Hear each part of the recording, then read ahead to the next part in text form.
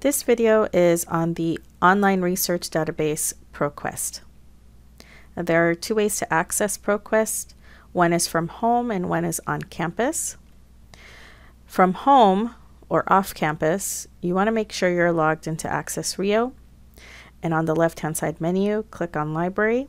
You will see a full list of our databases in alphabetical order. You can scroll down and click on ProQuest. The other option is, if you are on campus, to follow the links through our library website, selecting Articles and Databases from the left-hand side menu. And from the full list here in alphabetical order again, you would go down to ProQuest and select that link. And it will open up the database. Either way, it will open up the database for you. Now, a few things about ProQuest. ProQuest happens to be a social science focused database. Now, that doesn't mean it doesn't cover other topics. It does, but its emphasis happens to be on the social sciences. And I'll show you right now what I mean by what types of topics it does cover. So ProQuest I like to refer to as the parent name of the parent company. And within ProQuest are its databases, or I like to call baby databases. So when you click here, it says Databases 5. When you click on that, it's going to show you the complete list of databases that live within ProQuest. These are all ProQuest databases. And this is the full list of databases that you are actually searching through when you're searching through ProQuest through Rio Hondo College's databases.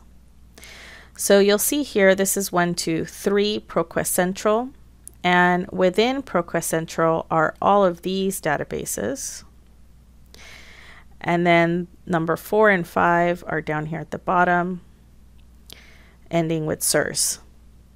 Now, each of these databases has its own emphasis or specialty. You'll see listed beneath the name is a short description of the database and what it focuses on. ERIC, for example, is an education-focused database. This is an accounting database, aerospace, arts and humanities, biological science, etc. So when we search through ProQuest, we're searching through all of these.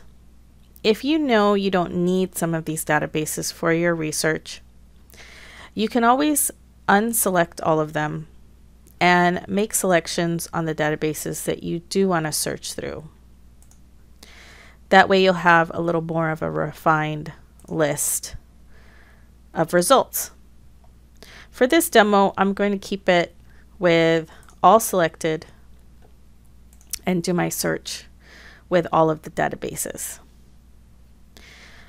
The other thing you're going to notice here are some boxes or fields where you can type in your keyword search. There's also an and here that also contains or not. These are your Boolean operators which help with your search. You want to make sure that whatever you're typing in here is spelled correctly and typed correctly, because these databases tend to be very literal.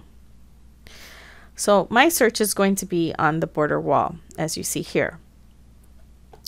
Now, when I'm searching in this database, it tells me right here that I am searching in anywhere.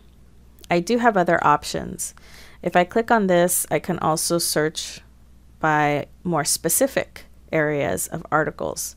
I can search by author, I can search by title, or by publisher, or by abstract if I want to be more specific.